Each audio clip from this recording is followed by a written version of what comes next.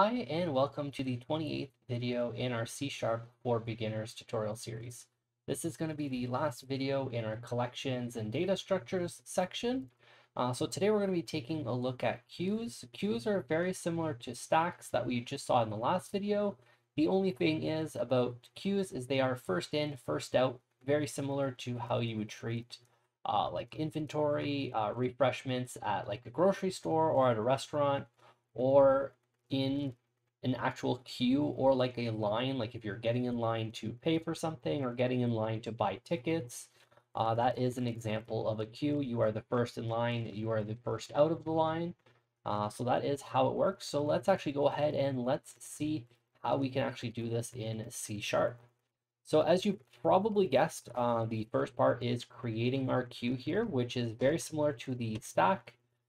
We are going to do a queue and then the greater than, less than symbols, and we can put in our variable type. So we're going to make a queue of integers, and we're just going to name that int queue, and we are going to make that equal to a new queue of type integer. And then similarly to how we had in the stack, we can actually add items into our queue.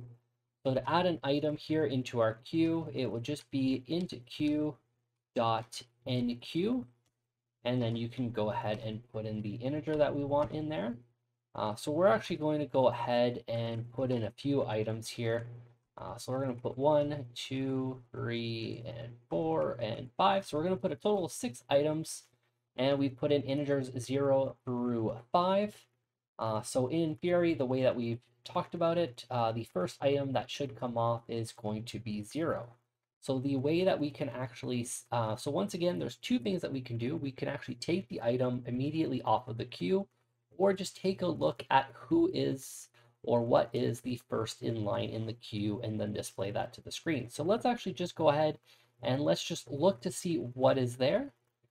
So let's just say console dot write line here, and let's do an interpolated string, and let's say the first in line is, and then let's go ahead and let's put in our curly brackets, and then int queue dot peak. Now what we could actually do in theory is, because what happens is if we actually put this line before we actually put any items here, we will get an error saying that the queue is empty because we're trying to peek on a empty queue. So what we should actually do here is we should actually wrap this in an if statement. So actually, before we wrap that in an if statement, let's go ahead and let's just create a temporary integer. So let's do an int temp. And then here we're going to do an if int queue dot try peak. And then we're going to out that to temp. So if it succeeds, we are going to go ahead and we are going to do a console.writeLine peak. Else, what we are going to do is console.writeLine, and we are just going to go ahead and write the queue is currently empty. All right, and then we are going to go ahead and we are actually just going to copy this here. We're going to paste that right underneath as well. So let's see what happens here.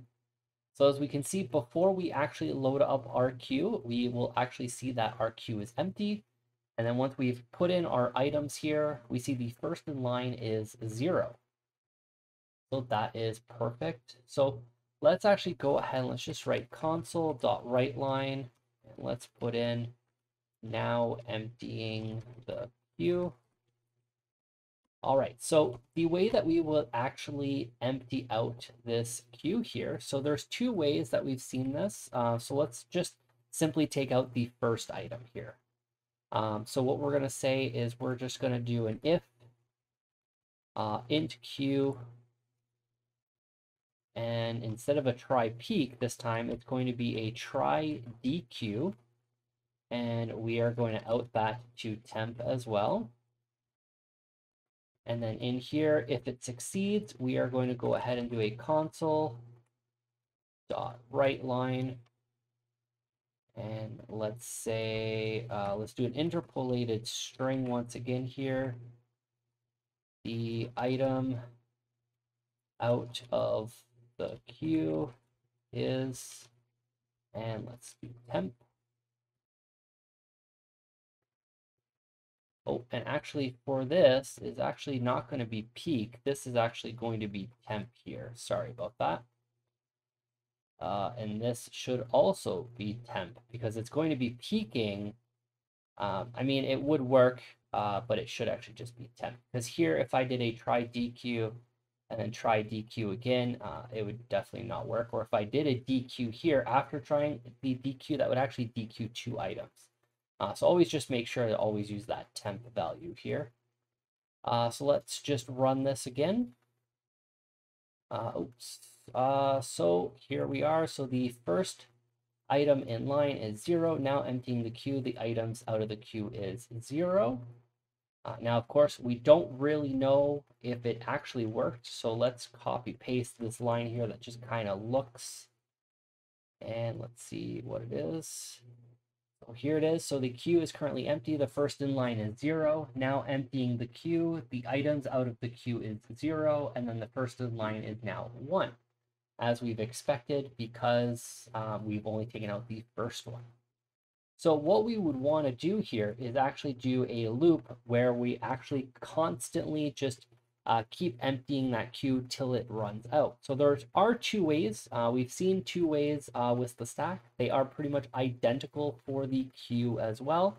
So we're just going to be taking a look at one of them here, which is probably the more unique one to queues. You can, of course, do a while count is greater than 0 and then just keep dequeuing the items. But what we're actually going to say is while int queue dot try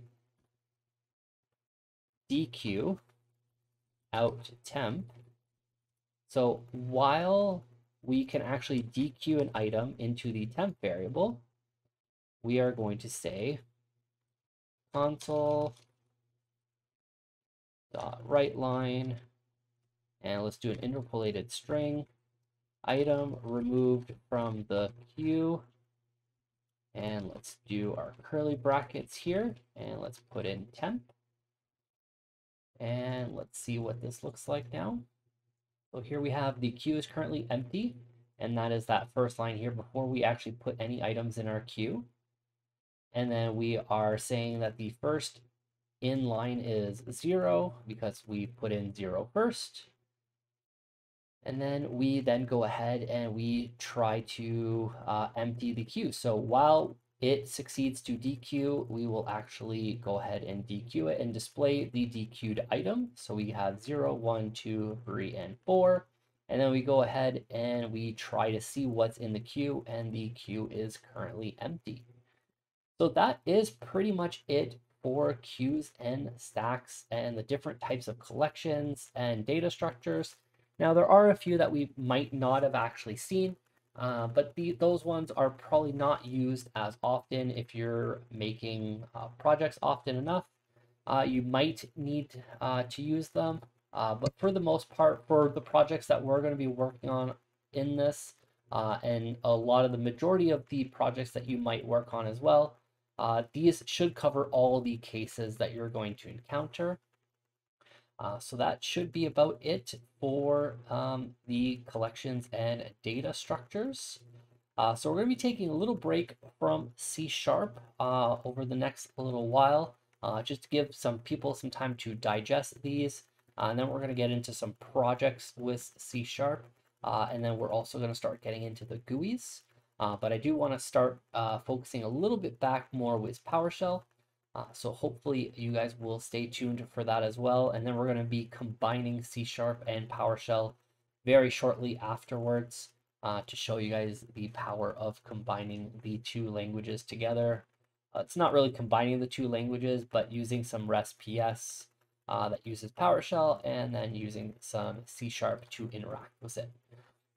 So hopefully you guys are enjoying this series so far. If you guys have any questions or comments, please let me know down below. I'll do my best to answer you guys directly. If it's something that a lot of people can benefit, I will definitely make a video on that as well. Be sure to hit that subscribe button, hit that like button, and also be sure to hit that notification bell to be notified when that next video comes out. and I will see you guys on the next video.